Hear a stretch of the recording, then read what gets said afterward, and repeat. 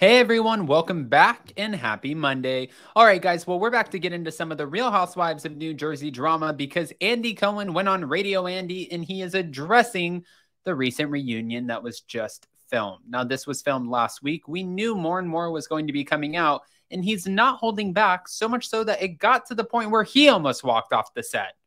What? We can't have Andy Cohen leaving the set here. Also, Jennifer Aydin is addressing some rumors. Teresa's defending her. This just doesn't stop in the land of New Jersey. We love our coffee talk and our New Jersey ladies. Guys, don't forget, before you smash that like button and get subscribed, we are going live for our members only tonight at 7 p.m. Eastern, which is 4 p.m. Pacific, for our members only Vanderpump Rules edition. Any questions you have, you can ask them in the live chat. Jason and I will answer them as we worked around the family and the cast and the crew for almost a decade. With that, let's jump right in. It's time for all your binge-worthy pop culture news. Welcome to Up and Adam.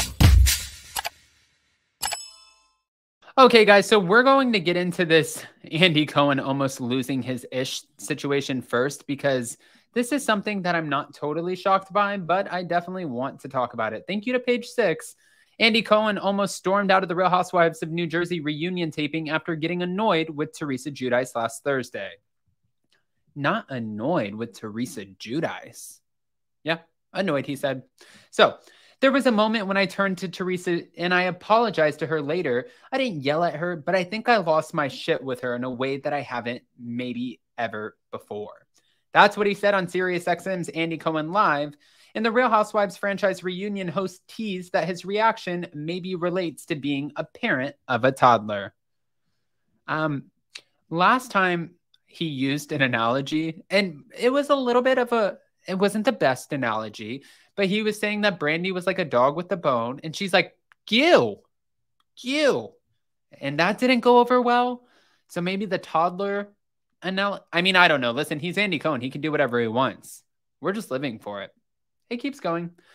So he teased that his reaction maybe relates to being a parent of a toddler. I almost walked off at one point, he added, but he said he didn't go into detail over what specifically led him to nearly flee the stage, but he did explain that he struggled with the arguing between Teresa and her estranged sister-in-law, Melissa Gorga.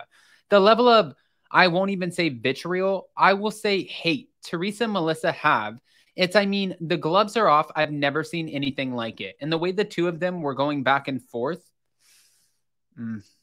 I mean, again, I'm not totally shocked by this. I feel like we were expecting them to go back and forth, and I'm going to bring up something in a second, but hold on. The Daddy Diaries author explained that neither wanted the other one to have the last word in a petty fight, and he overall found the entire taping both monumental and upsetting. He teased that in addition to Gorga and Giudice getting into it, there were also a ton of new allegations and new material to get into. So they didn't spend a ton of time rehashing their tumultuous relationship, as viewers may expect. Sources previously told Page 6 that Teresa was completely unhinged and out of control at the season 13 taping. Insiders spilled that Teresa was nastier than ever and cursing at her fellow castmates while coming off very unhappy and mad at the world. However, one source clarified that Teresa specifically got upset over the topic of her family dynamics. This was the first time Teresa, Melissa, and Joe were going to see each other in person. Now, Teresa, her brother Joe, and sister-in-law Melissa have had a rocky relationship for years, but it reached an all-time low this season after the Gorgas didn't attend her wedding, and they haven't spoken since.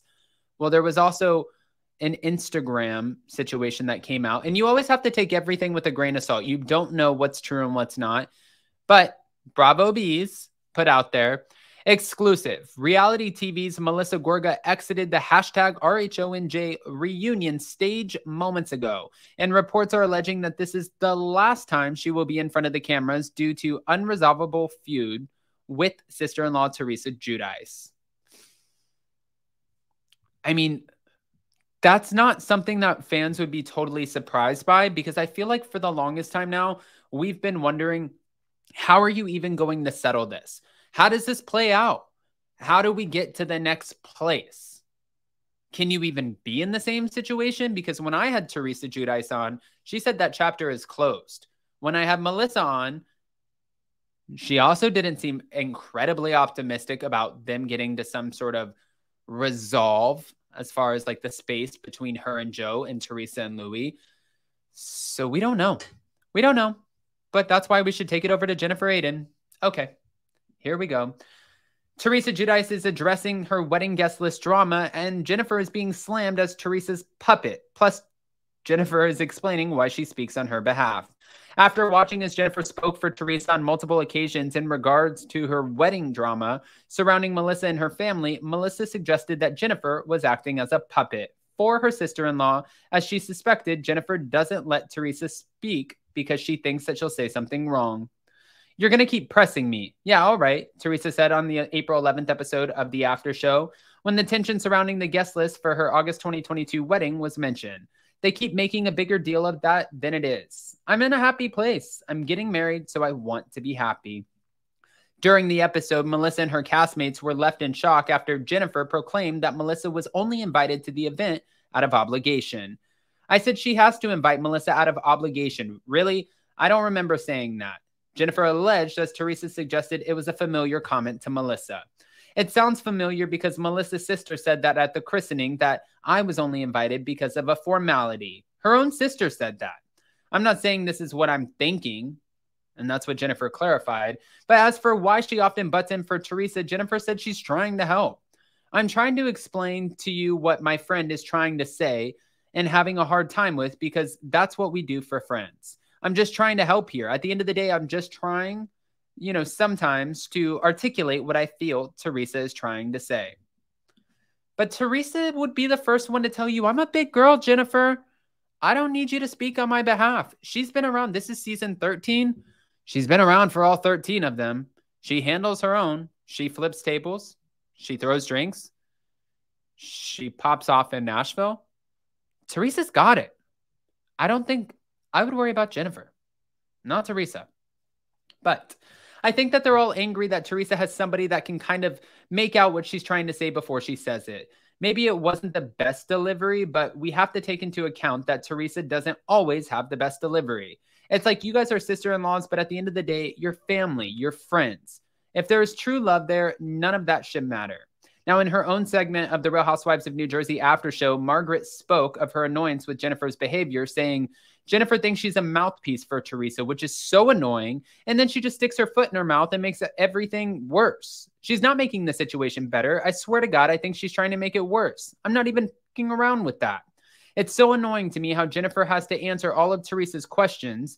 And Melissa agreed with saying she doesn't let her answer the question because she knows she's going to say something wrong. So she literally makes Teresa stop talking and answers her questions for her. According to Rachel Fuda, Louis Ruelas has exhibited similar behavior. It's kind of what Louis does sometimes. Louis does the same, but Jennifer does not let Teresa speak. That's Melissa's standpoint. And she went on to shade Jennifer as a muppet and a puppet. No one's answering for me. Why does Teresa get a little puppet? She doesn't even have to answer questions anymore. She just sits back like, that bitch will answer for me. Okay, guys. Well, it's safe to say that we're all excited for the New Jersey reunion now. I don't even know where to go from here, but I can't wait to watch it play out. Guys, we'll be back tomorrow night, Tuesday night, for our Real Housewives of New Jersey after show, after party. And then, of course, on Wednesday, we'll be back for the actual recap. So we have a lot going on. But in the meantime, tonight, like I said at the very beginning of this, join us for our members-only Vanderpump Rules edition at 7 p.m. Eastern, which is 4 p.m. Pacific. We have a lot to go over, and we'll be talking about all of it. I love you guys, and we'll see you so very soon.